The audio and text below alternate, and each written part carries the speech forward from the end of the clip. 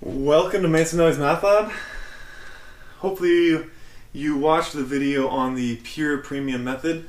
I'll link it up here in the right hand corner so that you can go back and watch that for other details I don't explain here. But there was a video I made last week on the fundamental insurance equation. I've just written it down here again. If you recall, this equation just comes from the very basic and straightforward idea that profit equals revenue minus cost. I want to go over something now called the loss ratio method.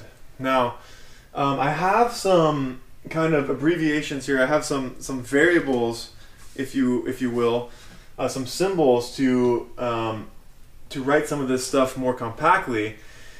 And some of these are actually a little bit different than what I gave on the previous video for the pure premium method. So, I mean, self-explanatory. I have these written out, and I'll kind of explain a little more as I go. But if you remember, we have losses plus loss adjustment expense plus underwriting expense. Remember, underwriting expense is going to consist of commissions and brokerage, other acquisition, general, and then taxes, license, and fees. And I've gone over some of these concepts in a previous video, so maybe I'll link that above as well. And then I have underwriting profit here, right? And underwriting profit we typically give as a percentage. So this actually is a percentage of premium. And I will be giving a video soon of an example of this, of the kind of test question you'll see, so you will understand what I'm talking about. But usually this is like 5% or 4% or 20% if you want to make a lot of money. So this is what we have, and now I want to derive the average indicated rate level change. So the loss ratio method. So a loss ratio is the losses divided by premium. Usually it's reported losses and ALAE, or actually LAE, divided by earned premium. Earned premium is usually used associated with reported losses because as you earn premium throughout a specific period, that ties in more directly with losses as opposed to written premium. Written premium is just all at one date, the date of inception. Earned premium, you actually slowly earn that in. So it ties more, I think, more consistently with losses. So let's go ahead and do this. I have this at current rates, and this should already kind of allude to an idea that is the loss ratio method is used when you already have an established book of business, typically. And actually in practice, for the company I work for right now, we exclusively use the loss ratio method because what we're going to get here is a percentage increase or decrease. And when you file with the Department of Insurance, this is what you typically do, is you file, you say, okay, we already have rates enacted for a specific group of policyholders and line of business. Now I want to justify to the Department of Insurance a rate increase or decrease. And this is the method we do. I mean, this is literally what you do on the job. So let's go ahead and do this. Let me give myself some room. So what we're going to do, a little bit different than the prior video, is we're going to rephrase this equation in terms of kind of what's currently happening right now. And actually, well, yeah, so we have the premium at current rates is equal to the losses plus the loss adjustment expense plus, now the underwriting expense, recall, can be written as the fixed expense plus the variable expense. Okay, so real quick, fixed expenses could be things like the overhead costs for renting a building or purchasing a building.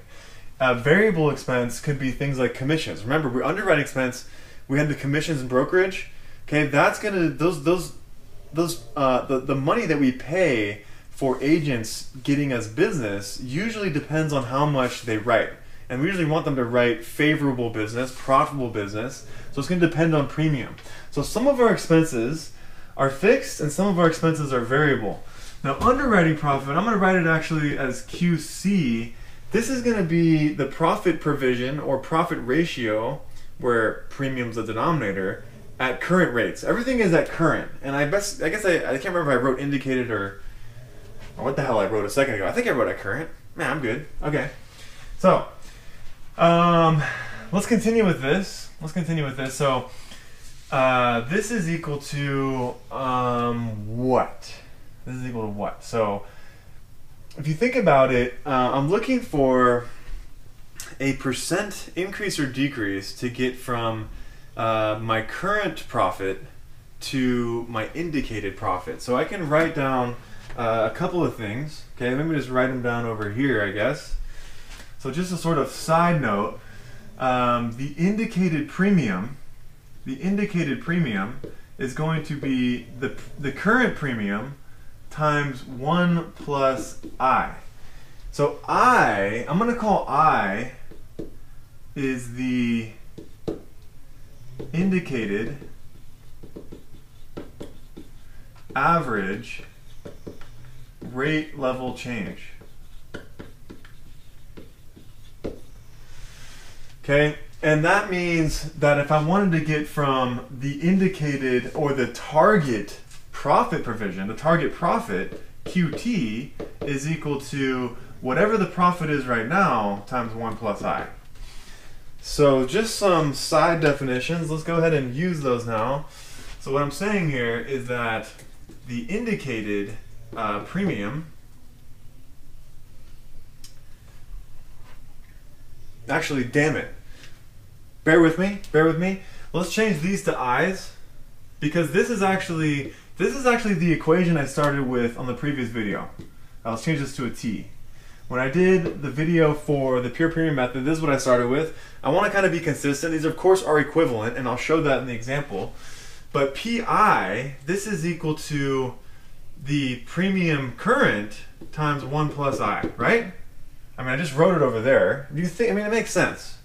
Is equal to the loss plus the loss adjustment expense plus the fixed expense. Now I want to rewrite the variable expense. The variable expense, we can write it in terms of V again, as I did last time. So V times the indicated premium, but the indicated premium is the current premium times 1 plus I, and then I have my profit. So let's give that as well. So plus my profit, and I guess I should have written this with a I here as well, right?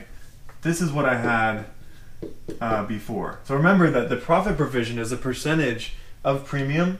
So if I wanted this as a dollar amount, I can multiply by premium, the indicated premium. Because remember, the denominator of QT is PI, so they cancel out. It gives me a dollar amount right here. It's not a percentage anymore. So plus, this is going to be QT, the target profit, times the premium at current times the average indicated rate level factor. I is the average indicated rate level change. When I add 1 to it, it's a factor. It becomes multiplicative. Now what? I'll do the same thing as before. I'm going to combine everything. I'm going to get 1 plus I on the left-hand side. This tells me that 1 plus I, the indicated rate level, the average indicated rate level factor, times the current premium is equal to times something else, right? Times 1 minus V minus the target profit is equal to the loss plus the loss adjustment expense plus the fixed expense, and that's it. So let's divide by the rest. I mean, we're in good shape, right? So this tells me that I have the following, and let's, I mean, do I even need to bore you with the algebra? I mean, you guys are freaking professional algebraists. Algebraist? Yeah, someone who practices algebra? Yeah, okay. So this is 1 plus I is equal to loss plus loss adjustment expense plus fixed expense divided by the premium at current divided by the premium at current divided by 1 minus the variable minus the profit. So, and actually, let's just subtract 1 as well. Let's subtract 1. So I minus 1. This is what I want. This is exactly what I wanted right here. This is using the loss ratio method. This is the percentage. This is, let me write it again. This is the average indicated rate level change.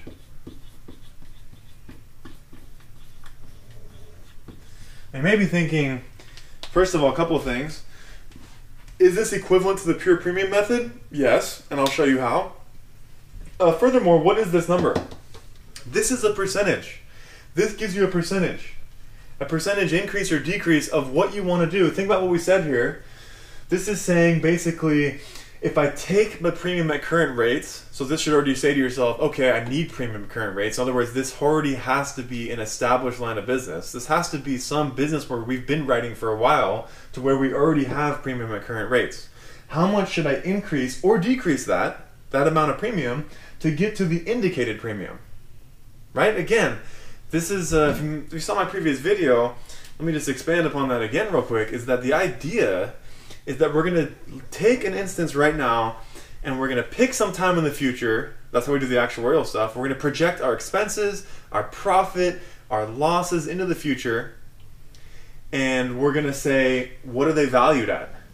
How much do we need to increase or decrease by to get to that indicated premium? And so this is a percentage increase or decrease. And as I mentioned before, this is typically what you file to the Department of Insurance. We have to justify, we have to use all this actuarial stuff to justify, okay, can we do an increase or decrease to current rates? I guess that's all I want to say right now. I feel like there's a million things to say about this, but I'm going to have to get into it again later on. Thanks for tuning in. I appreciate you watching the video. Please like the video and subscribe to the channel.